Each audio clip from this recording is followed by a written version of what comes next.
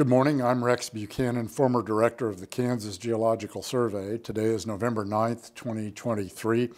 We're here today to interview Nancy Jackson for the Kansas Oral History Project. Our videographer is former Representative Dave Heineman. We thank the Dole Institute of Politics at KU for allowing us to use the Elizabeth Dole Gallery and Reading Room for this interview. Nancy Jackson has had an impressive career in the nonprofit sector. Of particular interest for our interview here today, Nancy founded and directed the Climate and Energy Project from 2007 to 2010. CEP received the Governor's Commendation for Achievement in Renewable Energy and Efficiency in 2009 and was featured on the front page of the New York Times and in Lawrence Berkley Labs and Discovery Channel documentaries in 2010. Nancy earned a bachelor's degree in Humanities and an MA in Environmental History from KU. This interview is part of the Kansas Oral History Project series, examining the development of public policy at the nexus of energy and the environment during the late 20th and early 21st centuries. In these interviews, we explore those policies through the eyes of experts, executives, administrators, legislators, environmentalists, and others. The Kansas Oral History Project is a nonprofit corporation created to collect and preserve oral histories of Kansans who were involved in shaping and implementing public policy. Recordings and transcripts of these oral history interviews are accessible online at ksoralhistory.org and through the Kansas Historical Society and the State Library of Kansas. The Kansas Oral History Project is supported by donations from generous individuals and grants from Evergy and ITC Great Plains. Thanks, Nancy, for agreeing to share your insights today, and thank you, David, for volunteering with your videography skills. So, Nancy, the biography begins in 2007. Obviously, you existed as a human being prior to that. Tell us a little bit about your background prior to the Climate and Energy Project. Well, that's the fun thing in a way, is that I had no business founding the Climate and Energy Project. Between college and graduate school, I had worked in investment banking and did some nonprofit fundraising in Los Angeles. I moved back to KU for my graduate degree, studied under Donald Worster, a renowned environmental historian, whose work was really inspiring to me, and did a master's thesis on Flint Hills ranching in Kansas. Went on to edit, and Rex, you and I had some dealings during those years, edit award-winning series for the University Press of Kansas for 10 years. Went to KU Endowment for a few minutes, and then had an argument, he likes to call it a spirited conversation, with my former father-in-law in the kitchen when we were there for a holiday. And he just sort of posed this question around climate change. And just so we're clear, we're talking about Wes Jackson. We're talking about Wes Jackson, the founder of the Land Institute in Salina, Kansas. And so we're having a conversation, and he says, we're talking about climate change, and he says, how important is this to you? And I said, I think it's the defining problem of my generation.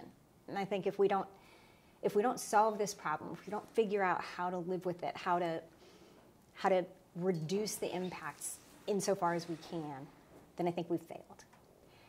And he said, well, how much do you care? I said, a lot. He said, would you quit your job? And I said, in a heartbeat. And we were on the phone the next day and had raised $250,000 to start the Climate and Energy Project, which was initially a part of the Land Institute. And so that is how it happened. I then had to spend a good 6 months calling, effectively. The Climate and Energy Project, in so many ways, was the result of the generosity of experts everywhere across the country and here in Kansas.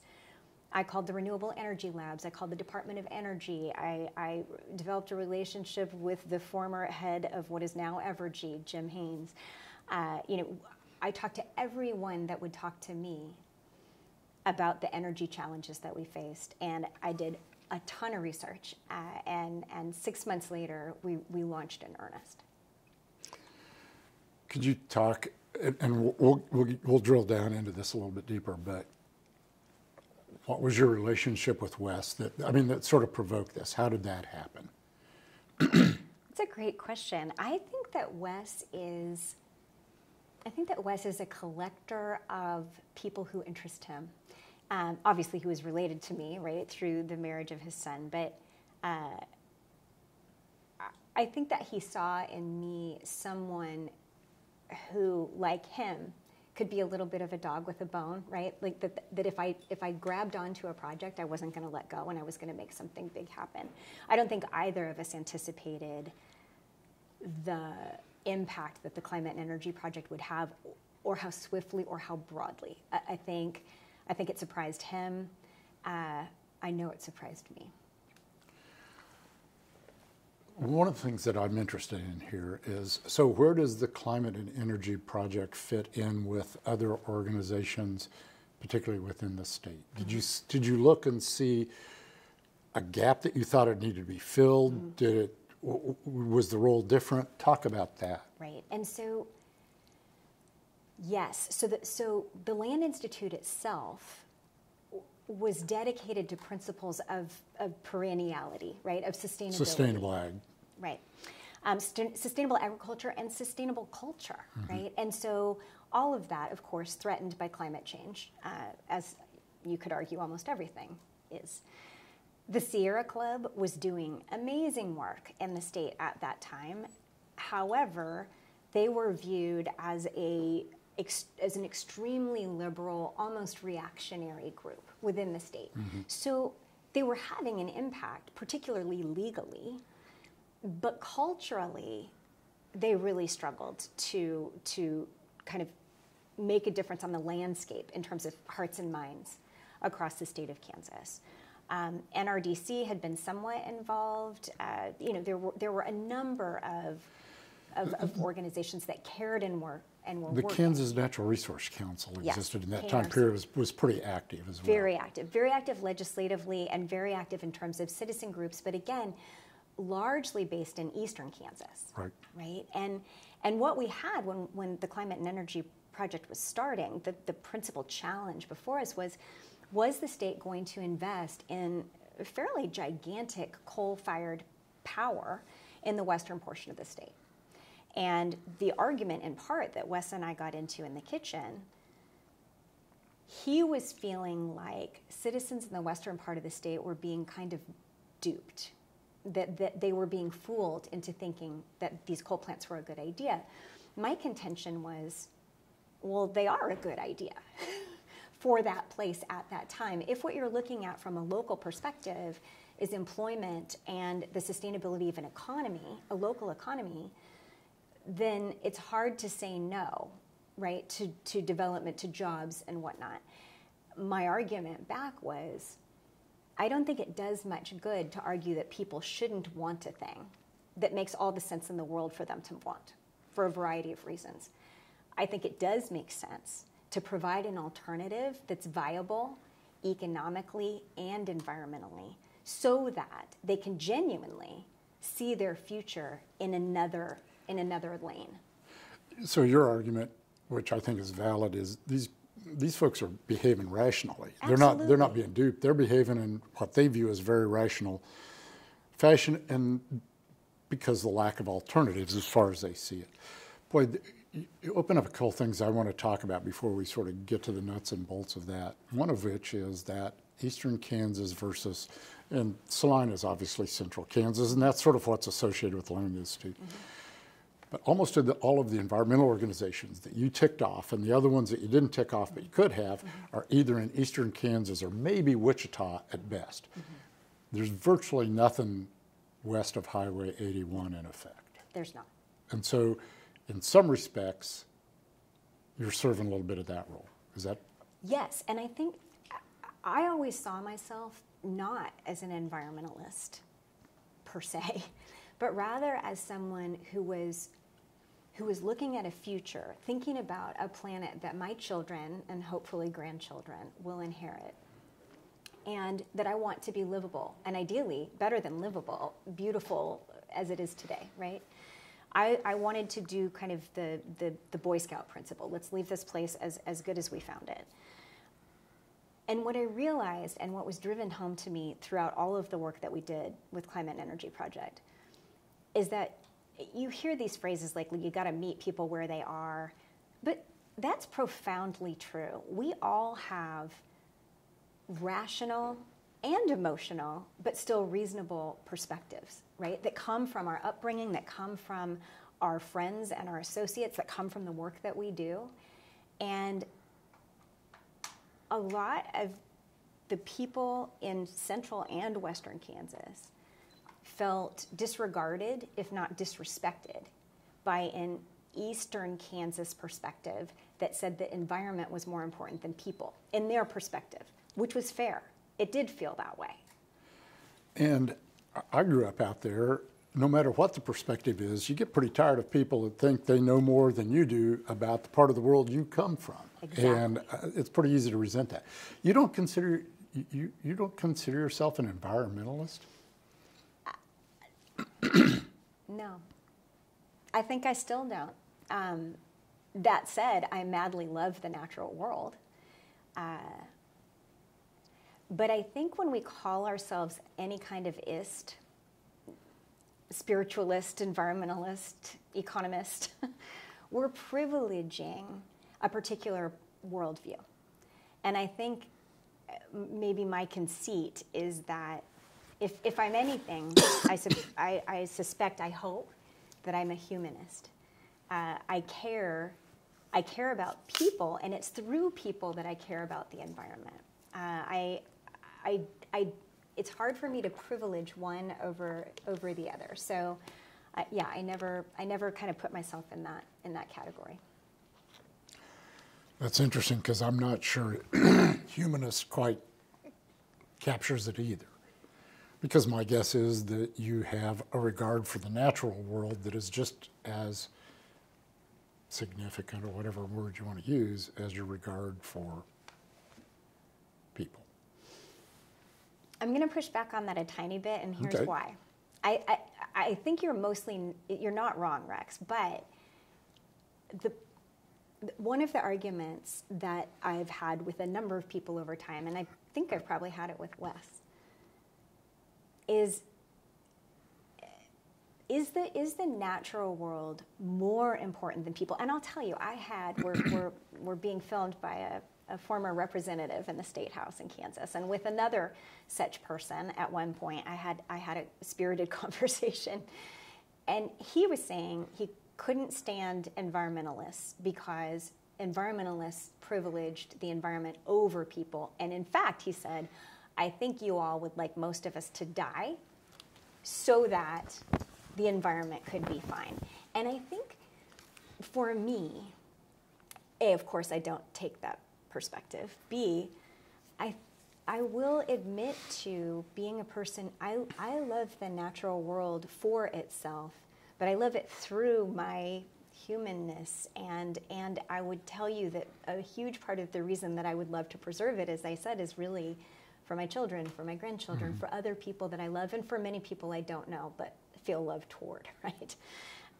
So I kind of can't separate the two, and in fact, I guess that's it. When I studied environmental history, one of my objections is that we were setting people aside from the natural world when people are profoundly a part of the natural world. So I'd prefer to think of, if I am an environmentalist, it's environmentalist from the perspective of people being very much included. Okay. I appreciate how deeply you've thought through all of this, because it's real easy to toss off terms without really having thought them through. I'm going to ask one question that relates. We did these interviews, a series with folks talking about water world prior to this series that we're working on now. And one of the things one of the take-home lessons I came out of that project with was that the folks that were very involved legislatively with water in the 80s, 90s, were typically, the ones that were politically active, particularly as lobbyists, were almost all women. Oh, interesting. Now, I don't think you would define yourself as a lobbyist, but you certainly spent a lot of time in the Capitol building, and you played something of that role, don't you think? I do think. And I will say that prior to Climate and Energy, I had a skewed view of lobbyists. And certainly I would see myself as, you know, an activist and an advocate. Mm-hmm. And yes, we were talking with legislators all the time. We weren't whining and dining them. We didn't have the money to do that. And I think sometimes that's the distinction between lobbying and not. But I developed a very sincere respect for all of the people who work with legislators to help them to understand issues from every perspective. And certainly that is what we ended up doing. I think one of the things that distinguished climate and energy, as opposed to many of its peers at the time, all of whom we worked with and appreciated. But we felt strongly that we needed to work from the bottom up and the top down, right? So we weren't taking one perspective. Sierra Club had a fantastic legal strategy, as I mentioned, right? They used the courts really well. They also lobbied, and they did have active citizens in the eastern part of the state, less so out west. Our feeling was that we needed to have really rich, honest conversations about our energy future with as many people as would have them with us, right? So we were working with the faith communities across the state. We were working with chambers of commerce across the state. We were talking with educators. We really sort of looked at who's everyone who could and should be part of this conversation, and can we tempt them into it? And remarkably, you know, we had wind energy forums in the winter time in Kansas that were attended by 100 or more people in small towns. It was a remarkable moment. And so in that way, I feel like, yes, we were lobbyists, and we were lobbyists in the broadest sense, because we were just trying to have a conversation around where do we want to go, people, and let's do this together. I would probably argue from what I saw, obviously at a distance, also that you had terrific credibility with those folks, even with the folks that didn't agree with you, okay? And I would probably say that one of the lessons there was relatively few, or even one person can make a big difference if they approach it in a credible fashion. A lot of times environmental groups didn't have a lot of credibility because they would just sort of have this knee-jerk reaction, we don't like what you're doing. I was always impressed at your ability to work with people from all political stripes and sides. And that, I think, was one of the things that really, I mean, I appreciate what you're saying about bringing those groups in, but it also comes back to a point person, and you were clearly that point person. Thank you. And I this is something I feel extremely strongly about, so I'm happy you brought that up, because I used to always ask, as a student of history, I was interested in part in, that age-old question of whether the individual makes history or history makes the individual. And of course the answer is both. But one thing I learned from Climate and Energy Project, it's not that I was so special. What it was is that it became I was lucky enough that it became my job. I got to wake up every single day and figure out how to make these issues, intelligible, welcoming, right? How to have better conversations. And I think the other thing that was, if not unique, unusual, is that because I'm not a fan of categorizing myself. You're exactly right. I have tremendous respect for people who come from all different points of view. And I'm unwilling to dismiss those points of view or to demonize those people really under any circumstances. I want to have a conversation because I am always convinced, and we're sitting here in the Dole Institute where I was a fellow working on a project on red and blue in the United States, right? And that project convinced me, and climate and energy even more so, that as Americans we have so much more in common than that which separates us. And every time we can find opportunities to dig in and say, what's the future we want together, we can find remarkable ways. So let's talk about what the Climate and Energy Project did, because that's really kind of what we're doing here at that time period. There are a couple of directions I want to go, but let's start with, so what were the issues that you initially focused on, and then what issues did you sort of wind up focusing on? I know that wasn't a completely clear question, but I'll get to it in a point. Okay. But anyway, so what was it at the start? Was it climate change or what? I mean, effectively, yes, right? So the question was, what could we in Kansas do to reduce emissions? And as I mentioned, there were these huge coal plants that were proposed. They were going to massively increase our emissions. And we're talking about Holcomb. Holcomb, Okay. yep. And so the question was, is this the right decision right now? And the only way to have that conversation in a meaningful way, we were still, it's kind of easier now that we've built out phenomenal wind capacity in Kansas to see that as a fait accompli, but it was not then, right, at all. We didn't have enough transmission. We had a lot of landowners that were very skeptical about, and that's not gone, right? But skeptical about wind development. It wasn't as known. Same with solar, right? And there were just endless questions about how the grid was going to respond. And so I mentioned the 6 months of homework that I did, and I think one of the reasons that Climate and Energy Project was credible is that I made it my business to learn about electricity, right? So what we learned about, when I thought about climate, to go back to your big question, how do we reduce emissions in Kansas? We're a rural state, right? So transportation is not something that we're going to touch. We've got too many people that have to move and goods and services that have to move. So our biggest emissions were in the electric sector. So then the question simply comes, how can you decarbonize the electric sector, but do it in a way that's affordable for consumers and that keeps utilities whole, right? Because we want that. We want our utilities to be healthy. Electricity is a really nice thing. So then the question became, well, what do we need? What do we need to do that? Well, we need more cities and counties that are willing to have wind development. We need transmission that can move that electricity. We need regulations that allow for that, particularly within the Kansas power pool. We need things to change at the state level. So there were all these things that we could address. But the other thing, that's on the generation side, right?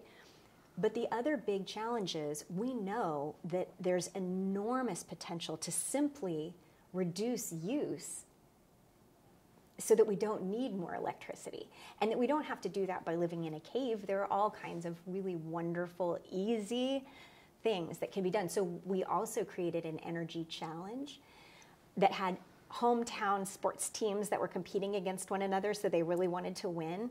And the fire department got involved, and the schools got involved, and the chamber got involved, the downtown businesses did, so that these towns were able to reduce their energy use in meaningful and durable ways, showing that this is easy to do. And we effectively have all of this energy that we don't have to generate because we've already got it. So before we go back to Holcomb, what was the role of Climate and Energy Project then in terms of energy production outside of coal-fired power plants? Was primarily focused on renewables? Yes, it was really wind energy at that time was the thing that we knew was going to be immediately economically viable and easily integrated into the grid, because we're lucky that we have plenty of natural gas capacity, and so we could follow that load.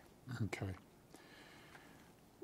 So you had things you were in favor of, not just things you were opposed to. I mean, you're in favor of conservation or reduction of use, in favor of renewables, not necessarily opposed to natural gas, I assume, right? Right. But then Holcomb comes along. Mm-hmm. And before we go to Holcomb again, mm-hmm. So the governor's sort of moratorium on the Flint Hills, was Climate and Energy Project, was that prior to Climate and Energy Project, or were you part of that? Happened. That had already taken place. Yeah. All right. Yeah. So Holcomb comes along. Mm-hmm.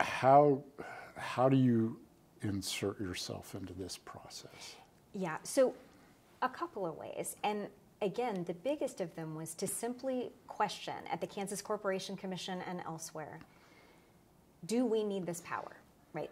I mean, that power, most of it was intended, as you know, to go across, to be changed in phase and go across to the other part of our electric grid into Colorado, where that part of the grid has a huge need for electricity, right? So the question for a Kansas utility, though, is what is the service to Kansas? Is this necessary generation? And what we were arguing was, let's ask the question of whether new power plants need to be built at all. And if they do, what kind? What makes the most economic sense? What makes the most environmental sense? What is most sustainable in terms of utility investments? And so we were really just saying, let's have a conversation about all of the power, right? We've got nuclear in Kansas, we've got coal, we've got natural gas. Now we have a lot of wind. Now our solar, generation is growing, though much more slowly. But that was really what we were trying to say is, look, let's be neutral about, let's have a real examination. But it, at least from the outside perspective, morphs into Holcomb or no. Yes, although I will say, climate and energy, certainly I testified any number of times around the Holcomb plant. Mm-hmm. What I was saying in that testimony always is, can we please ask the question of what is smartest here, right? We are bringing coal in from not this state. We are burning it. Does it make sense from an economic perspective, right? If we generate wind in Kansas, then our generation is here. Kansans benefit from that, and the fuel cost is zero, right? There's still cost to that generation for sure. It's not free energy. But what makes more sense for our state for every reason? And that was the question that we were just asking over and over. And so, yeah, the net effect was, should we build these coal plants? But what we were trying to get at is, could we make more rational decisions about energy broadly, right, generally, right? So that we're taking care of our future in every way. Maybe partly what you're raising is the state of Kansas has had sort of an energy office off and on, but not really. It's never really had an energy plan. For whatever reason, the state has never chosen to take that big picture look that you're talking about. Were you trying to fill a vacuum? Yes, to a certain extent there? We absolutely were. And we were really asking the Corporation Commission to just have these questions every time anything was proposed. Does this make sense? Is this the right choice for now and for later? Where does it fit in with everything else that we're doing? Exactly. Because it never really felt like anybody was doing that. And energy efficiency, which was right, available as a huge generator of electricity, electricity that could be made available, that wasn't a focus at all at that time. And it is much more so now. And I'm really proud of that. Right. So then maybe, and again, I'm sort of looking back from the perspective now of, 15 years later, yeah, but it did feel like did the Climate and Energy Project or you all try to motivate opposition to Holcomb specifically? We didn't. GPACE, which was another organization that Scott Allegrucci, who had worked with us, went on to found. So Great Plains Alliance for Clean Energy is what that stood for. And they did a lot of very active lobbying against Holcomb. They did a lot of work in the legislature. We did not. Again, it was a really interesting and wonderful opportunity for all of those organizations that were working on these issues to sort of say, okay, what role do we play, mm-hmm, right? And everybody sort of had their puzzle piece. Our puzzle piece, and the thing that I felt passionately about was, and listen, we did go, I met with Sam Brownback a number of times. We conducted a poll at one point. We knew he was going to be running for governor. We really wanted him to co-sponsor a renewable electricity standard that would mean that more had to come from renewable sources. That seemed highly unlikely. We were lucky enough to work with one of the terrific Republican strategists that actually Bill Lacey of the Dole Institute introduced me to. And we did a terrific poll and some focus groups working with independents and Republicans, not Democrats, and asking them what kind of an energy future they would support. Overwhelmingly, Kansans said wind energy is a great idea.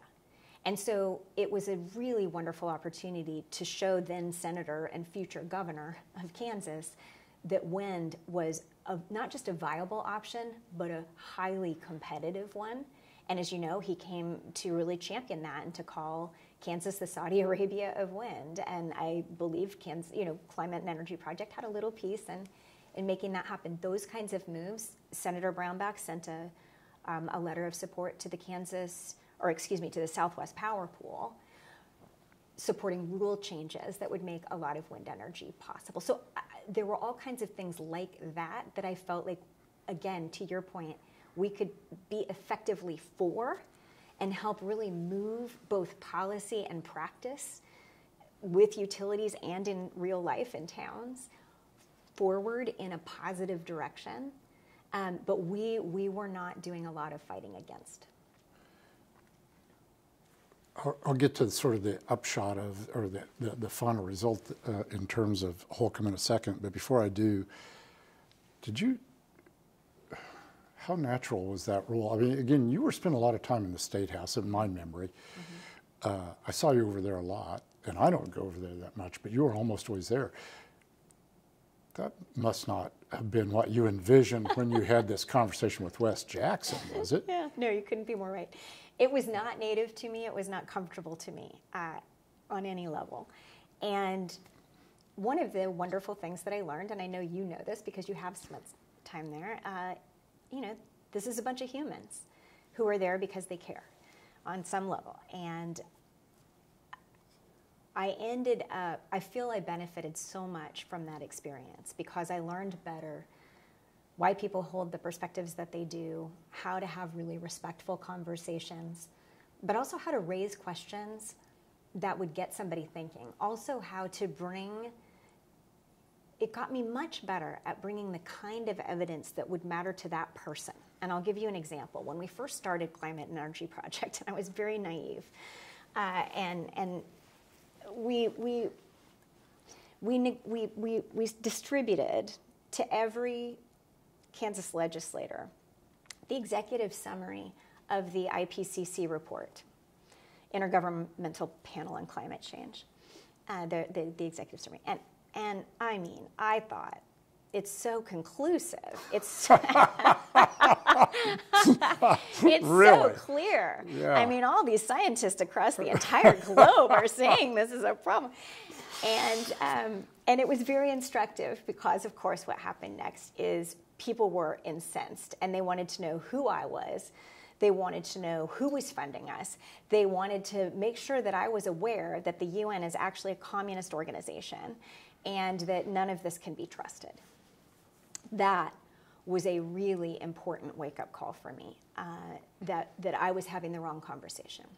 And so what I learned is, if I was sitting with a group of farmers, for example, and we were talking about energy and climate, and they would say things like, this climate change thing, it's not a real thing. And I would say, hey, you and I we can agree to disagree on that. But did you know that K-State's weather station has been measuring temperatures for 100 years, and their data is conclusive that the warming is notable and sustained. And then I could send that data, and that was data that made sense to them. That was data that they respected, and that was a really important lesson. Yeah, you could cite K-State, and you had a credibility you wouldn't have otherwise. Yep.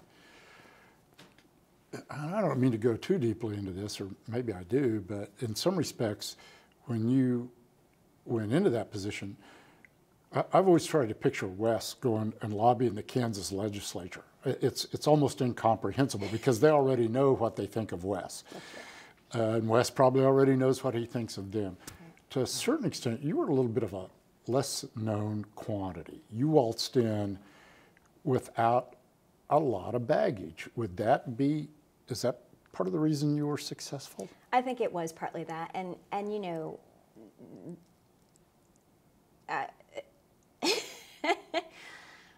I'm a registered Republican. And I think that I grew up, I know, it's crazy. I grew up a Democrat. I grew up in California in the Monterey Bay Area. I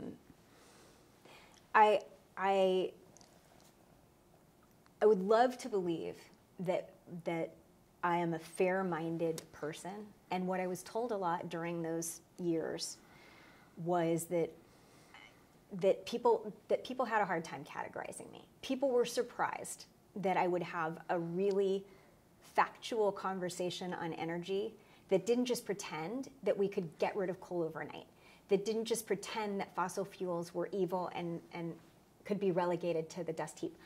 I don't believe that, right? I mean, fossil fuels provide a lot of mobility and a lot of warm homes, among many other things, right, that we are not willing to give up. And so I think you're right. I came with no background, no baggage. Nobody knew who I was.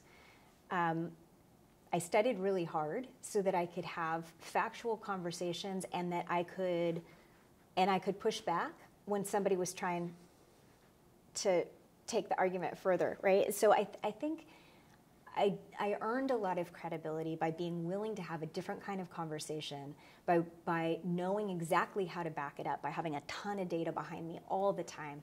I was not having an opinionated kind of conversation. I wasn't trying to convert anyone to my point of view. What I was trying to do is to provide all kinds of possibilities for coming together to do smart things together, whatever our opinions might be. And I think that was different. To go back to this issue of gender, do you think that a female, and again, I know you weren't technically a lobbyist, but you were. I registered as a lobbyist. Were you registered? Yeah, okay, I guess I didn't know that. Yeah. Are female lobbyists less threatening to the legislature than male lobbyists? Does that have anything to do with your success? I don't know. It's a great question. Certainly, there are some very, very successful women in working with every state house in the country. But there are a lot of women that succeed in there that are too. particularly when we come to those issues, To and I think like issues. Kim Swati and Joyce Wolf is one of the people that came. I mean, there are on this particular issue. I almost said surprising number. I don't know if it's a surprising number or not. I guess it was to me a little bit when I thought about it. Yeah. And I've tried to understand it, and I'm not sure I do completely. I'm not sure I do either. I will say I think that women as mothers have a certain kind of credibility around environmental issues for exactly the reasons that I started with here, that this is about my love for my children and wanting to have a better world for them. So I think maybe there's a little bit of that. There may be a slightly less threatening aspect, but I'm wondering if part of that isn't simply an artifact of when you think about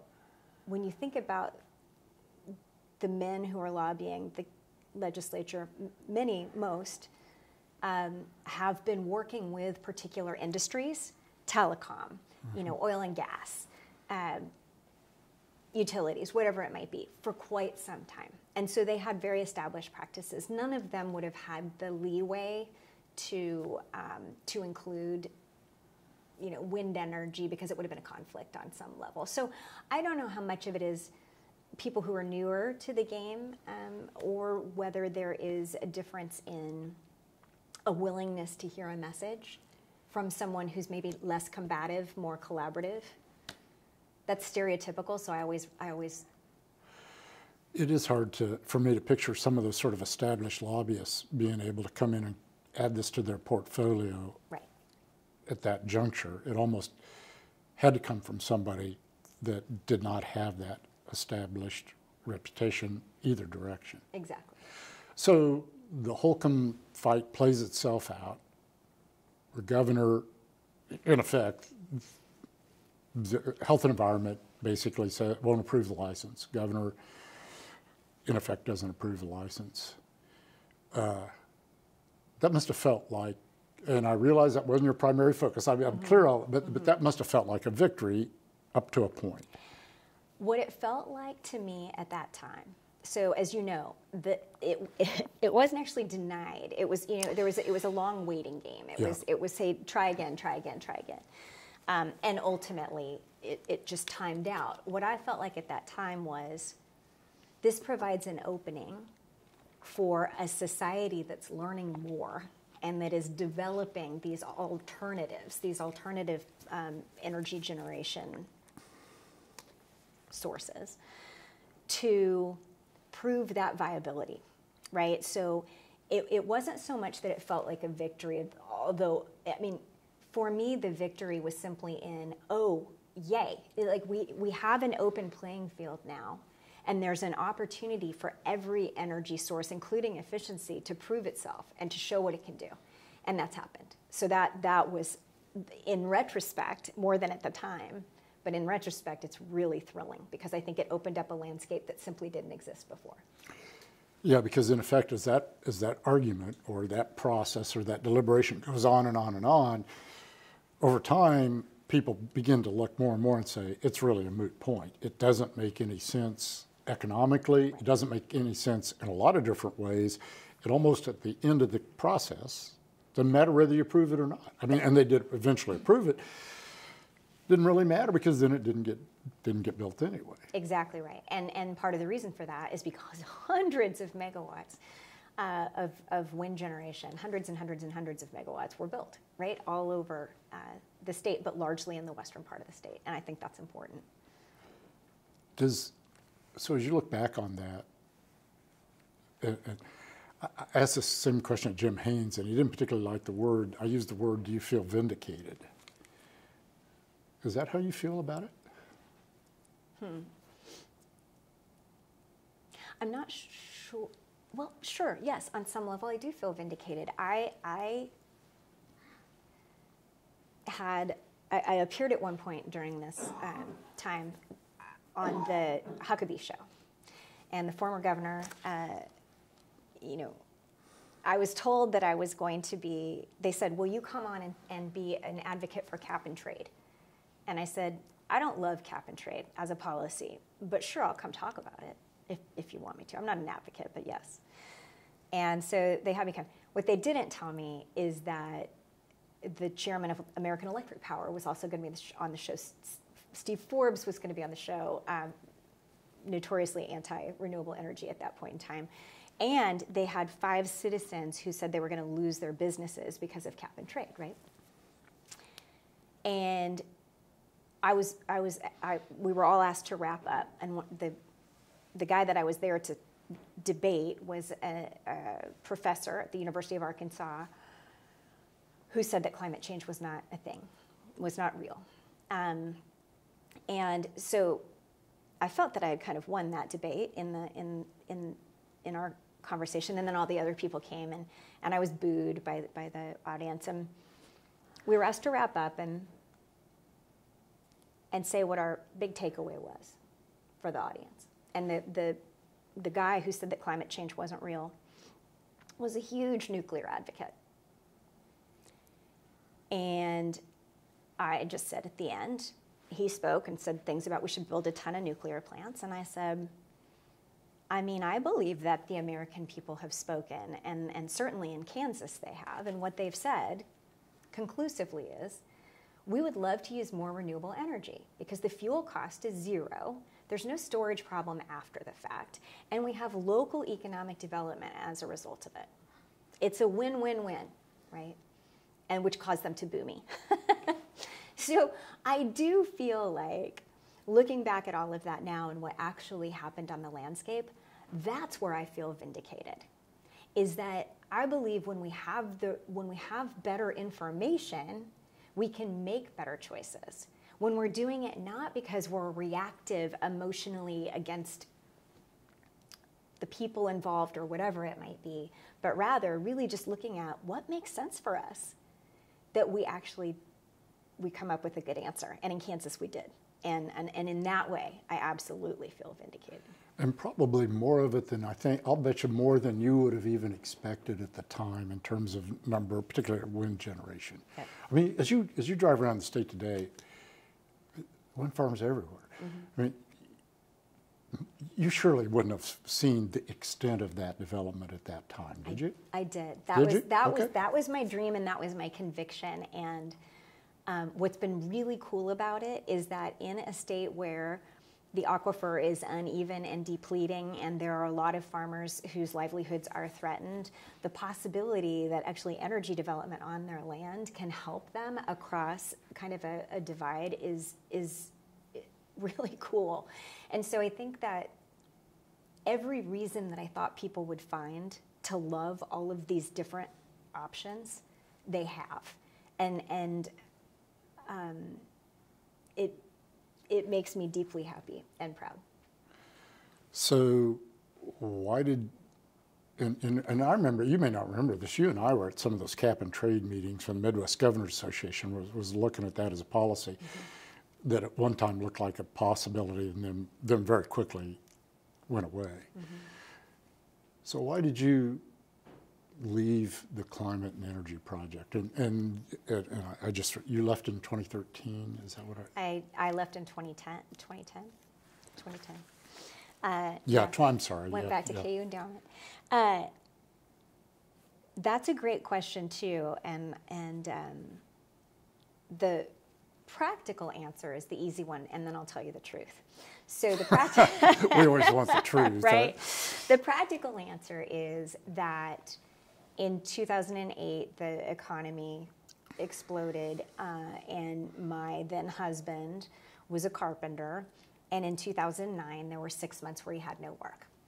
And, you know, we had kids, and we're going to be looking at college in the not too distant future. And I thought, okay, somebody around here's got to make sure that we're solid. And so practically, that was the decision, that I needed to make sure that my livelihood was stable for the family.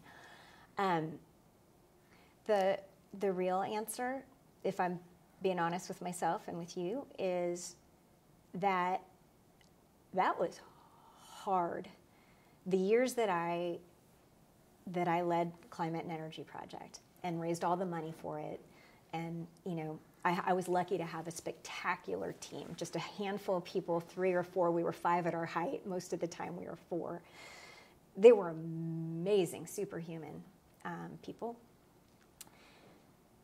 And running a small nonprofit like that, where you're responsible for raising the money, being the battery for your team, being an energy, you know, being an idea machine, but not having your ideas be executable, help write all of that. That's hard. And I had small children, and I was not very available to them in those years. But much more, the reason was there was very little funding for the Climate and Energy Project that came from Kansas. Most of the funding came from national sources, largely foundations, and then a few individuals over time. The foundations, the national foundations, who were so good to me, so good to us at Climate and Energy, were very, very focused in those years on an international treaty, right? They were looking at Rio, they were looking at Sweden when I left. And they were putting an awful lot of eggs in that basket, in the basket of an international treaty. I and everyone knew that that couldn't work. And one of the reasons it couldn't work is that it would never have been ratified, even had it been signed, because of places like where I live, right? And so nobody had done the hard work to generate support for the kinds of policies that would be necessary to reduce emissions.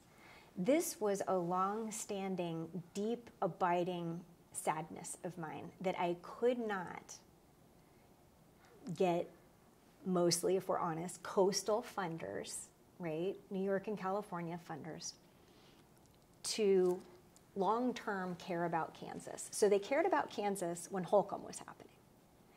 But as soon as that was, you know, that threat had passed, then they decided to put their eggs back into the international treaty basket rather than continuing to fund. Now, I will say, Climate and Energy is still alive. It is still thriving under the extraordinary leadership of Dorothy Barnett, and she has gone back and gotten sustainable funding from these same people. So, but at that moment, our very existence was always kind of, tenuous, precarious, because I could not count on long-term investment in what I thought was incredible groundbreaking work. But it just didn't matter as much because it wasn't international policy. And I understood their preoccupation, but from a practical perspective, I wish there had been more foresight to recognize that if you've got a gigantic portion of the country that is opposed to this kind of policy, then you should do some work, like we did, to make it clear that this is not a threat. In fact, this is a good thing. In some respects, you sort of put your finger on the issue that there's no shortage of lobbyists in the Kansas legislature. But most of them are over there because they're getting paid by corporations. So what is the corporation that pays the Climate and Energy Project to go over and fight that fight? The environment doesn't have a voice economically in that way. Yeah. Yep, and that's, I will say, I mean, again, as a student of policy, of history, of social movements, the nonprofit sector, right, tends to be underpaid, unstable.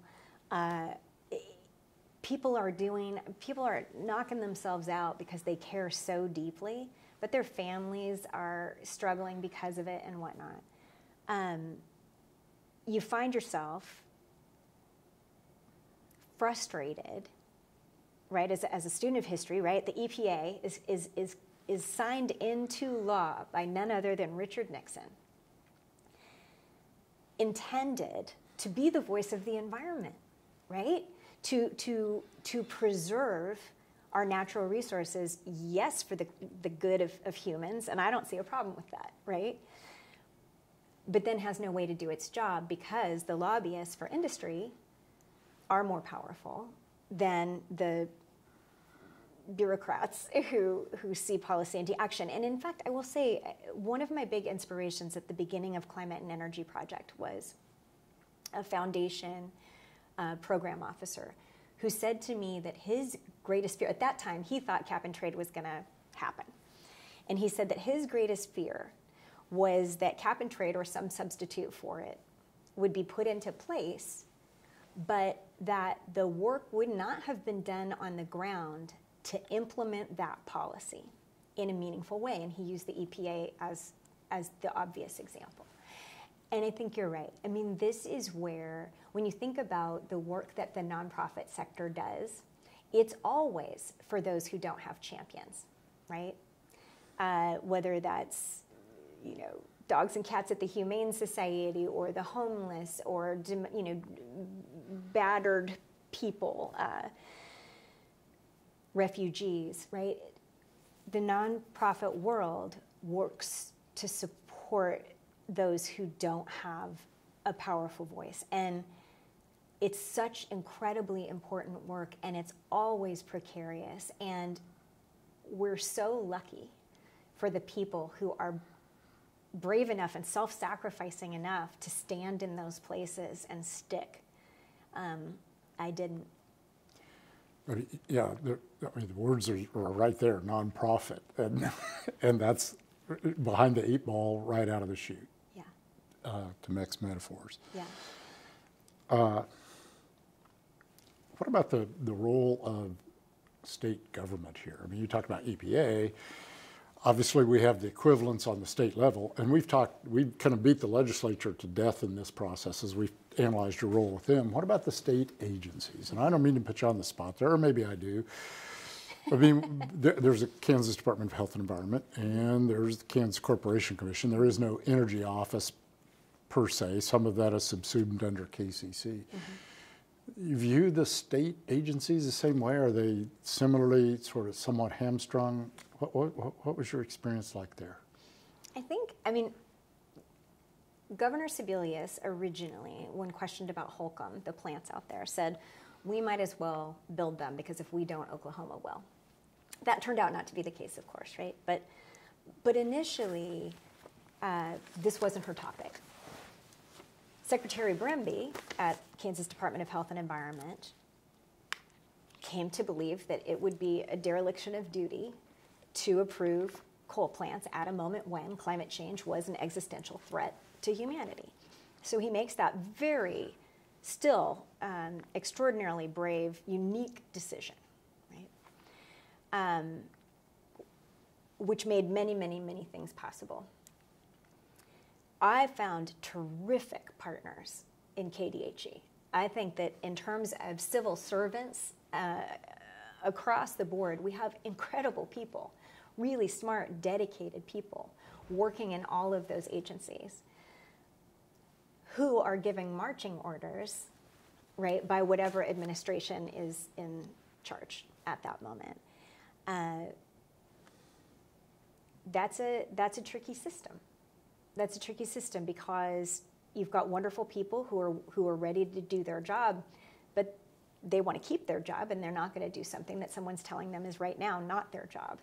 And that's what very frequently happens, right? And we see it at the federal level, we see it at the state level, we even see it at municipal governments. And in climate terms, municipal governments are maybe the most important because they have all kinds of purchasing power and decision making about green spaces and public transportation and all those other things.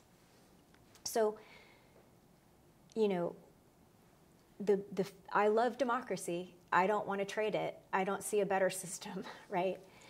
But the fact that we go through, for the most part, 4-year blocks, right, at the state and the federal level, in terms of these giant policy directions, that is troublesome because the civil servants are just getting ready to implement the one policy when the boss changes, and so does the priority. And it makes it really tough to have forward movement. So I'm not sure if this is the question that you were asking, but I do feel like we have amazing people who want to do great work.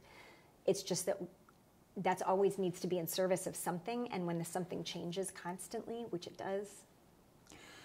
One of the lessons, though, just in the few interviews we've done so far in the environment and energy conversations, is the incredible impact of federal policy on what goes on. I mean, when we were doing water conversations, a lot of that is just driven at the state level, some at the national level, but a lot of it is state.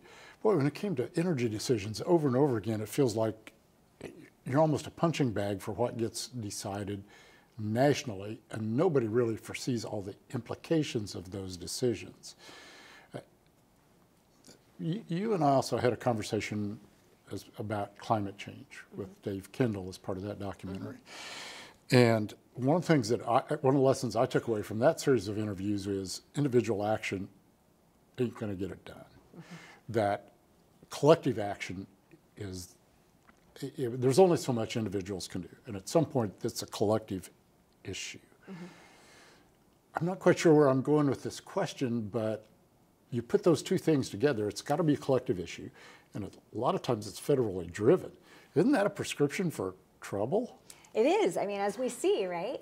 What's interesting is that many, many other countries have signed on to international treaties around climate. Now, are they keeping their word? Not entirely, but at least there's a word to keep. Right. I think that the place that individual action really, really matters, right? The more that we become activated as consumers, as citizens, the more that we see an opportunity to actually affect something as existential and gigantic as climate change. Because early on, one of the biggest communication problems was it seemed so huge and to be such an unstoppable train that even if you cared, why do anything? Because it was out of the station, right? So I think that making it clear what individual action can contribute is incredibly important because it gives that sense of this is actually a problem that can be addressed, right? We have the power. And then, because then you begin to have a conversation around what the policy can be, right? Unfortunately, we started with policy around a thing that nobody believed in and had arguments about the policy instead of actually beginning with the part which is what climate and energy was trying to do. Hey, we can do this, people. We can do this without pain. And one thing I'd love to just say with regard to all of this, COVID happens, right? Another, at the time, really existential crisis. We didn't know what it was going to be. We didn't know what was going to happen. And we decided to make, as did everyone almost, not everyone, massive federal investments in, I would suggest, if we were willing to make a concomitant commitment to climate, to clean energy, to energy efficiency, and to long-term carbon reductions, and being smart and creative about all of the ways that that can happen, that we could get there. I think one of the things that has been a bill of goods that's been sold to all of us is this is too big, it's too expensive, it's too impossible. No, it's not. We just spent a ton of money on something because it was important. When things are important, we do. We do it on wars, right? And so that's where I feel like the individual piece is getting to a place where we can have a great conversation about a future, so that that's the top and bottom piece, right? So that when there are reasonable solutions available, we can accept them as a society and not be scared that they will doom us to economic failure. To go back to my question, in some respects, your town versus town competition was an attempt at sort of collective action on an individual basis, right? 100%. I mean, that's what, and you were trying to sort of get those towns where they live, which is competition with the next town over, which they love to do on the football field. Right. And so what we had, right? We had people recording every time that they changed a light bulb, right? And it had a little ticker tape, so it was gamified, and people could see their actions right there in front of them. But then there was also the school district that was working, and parents that were a part of that. We had the fire departments that were actually, if the town had a couple fire departments, the fire departments competed against one another. And it just became this really, in a couple of towns we had, downtown restaurants who for Valentine's Day, all had candlelight only. The lights were off, and they were just reminding everybody to turn off your lights. And it was just lovely, organic, funny stuff. We had superintendents that dressed as Captain, Power something or other. Right. It was creative. It was fun. It engaged people's creative and competitive spirits. And then they saw a real result that they created individually and together. And as soon as we know that we can do those things, all of this gets a lot easier. I always tell people Kansans will do almost anything you ask them to and almost nothing that you tell them to. And in some respects, that's sort of what you were doing, was asking, okay, if you do this, let's see what happens. Absolutely. Let's experiment. Okay, so you always sort of strike me as a pretty optimistic person. So here we are in 2023, coming off the hottest few months that we've had, with a series of fires and floods and weather events. So how optimistic are you today? My optimism has waned quite considerably when it comes to climate change. I am the eternal optimist in the sense that I still deeply believe that conversations can happen that would get us out of this. I think that one of the heartbreaking elements of our global situation right now is that we are faced with literally an existential crisis, right? If climate change is left unchecked and worsens, which it is, and so are our emissions that are contributing to it, then at some point this planet becomes, for most intents and purposes, unlivable for humans, right? And at the same time, at that very moment that we need to be having searching conversations and unified effort, we find ourselves more divided than we've ever been, and struggling to even have conversations with neighbors we used to like. And that has put a huge damper on my optimism. And I will say, in that, the question that I used to ask myself, does a person make history, or does history make the person? And it's, of course, both. I will tell you that I am hoping so much for a person and or people who pop up and help us to put down our our differences and to pick up the many tools that we have in our tool belt to battle not just climate change, but so many other things that are happening internationally that are devastating, right? It does feel like our political system is fraying at exactly a time we need it. But one of the lessons I think we took away from these water conversations was the impact of one person, particularly the governor, in terms of priority of water issues. And when it was a priority for the governor, water issues elevated. And when it wasn't, even though they might care, if they didn't make it a priority, then it went down the other side of the arc in terms of its importance to the state. And I know we didn't come here to have a conversation about the importance of people in history versus collective events, but that does seem to be one of the takeaway lessons, is the importance of individual people in those roles and their willingness to take them on. Enormous. Enormous. Governor, senator, I mean, we all should be thinking really hard when we vote. And I think, when I did this fellowship with the Dole Institute and I went and talked with strategists in Washington, D.C., they asked me what my premise was of the study. And I said, I believe that Americans are connected by vastly more than what divides us. And they basically all said to me, well, duh, that's my job, is to find the division points and then grow them, right? Because I want you to vote for my person. I think that we have a tendency to allow those very smart people to distract us and to focus on things about candidates that probably don't matter as much.